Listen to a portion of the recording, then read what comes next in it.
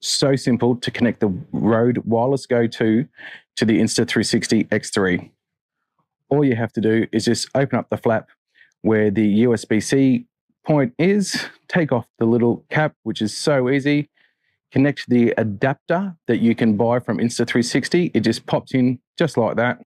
Then you have the mounting plate, which you can buy from Ulanzi, which is amazing. And all you do is just put it at the bottom of the Insta360 camera and then just screw in your selfie stick. And then you will see that on that bracket, you have a perfect spot for the RØDE Wireless GO to sit in beautifully and comfortable.